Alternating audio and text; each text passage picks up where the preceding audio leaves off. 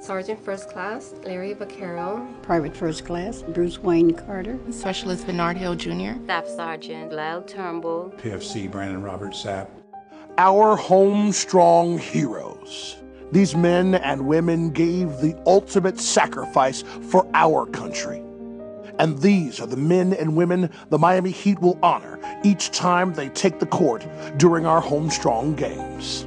We introduced the uniforms last year, but we wanted to see if we could take the commitment that we have to the military to another level, to honor one member of the military who gave his life in the service of the country by putting the patch of that soldier's name here on the players' jerseys. Captain Joshua McClymons. Sergeant Robert Allen Wise. Private First Class Ashley Williams. The Purple Heart. The Medal of Honor. These are our fallen soldiers. And after a lifetime of wearing a single name on the back of their jersey, each player is honored to be representing the name lovingly stitched on its front. It's awesome to be able to wear a name like that on my jersey of someone who's done so much for this country. When I step on the court, every game we have wearing this jersey, it's gonna be almost like I'm playing for two people. It just means so much to me because I just look up to the men and women who represent us every day. You know, what I do is just a game of basketball. People like him inspire me. I will represent his family the best way I know how. Not only are they national heroes, an amazing son, my little brother, and the most wonderful dad.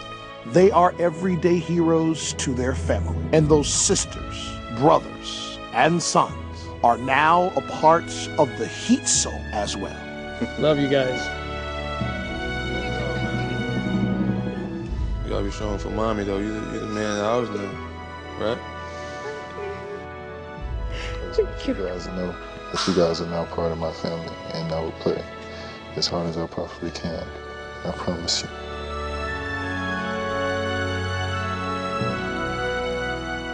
They're playing in the NBA, the best of the best. When they get to wear my dad's name, it makes it even more special. I'm full of emotion right now, but when the game starts, I'm gonna be ready to represent this name. Oh, bro, I'm bringing it in. I'm bringing it back in. Thank you, darling.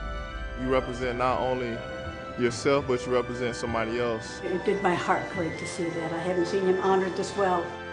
I've never heard of any organization doing anything like this. I teared up a little bit. That's a special connection. They go out there and they sacrifice, and for somebody to remember them, it means a lot, more than you know. The one thing that a parent worries about with a child who dies in service of their country is that they're forgotten. And anything that we can do to celebrate and keep their memory alive keeps them alive. So this is very important, very important. Do us proud, my friend. I will. You will.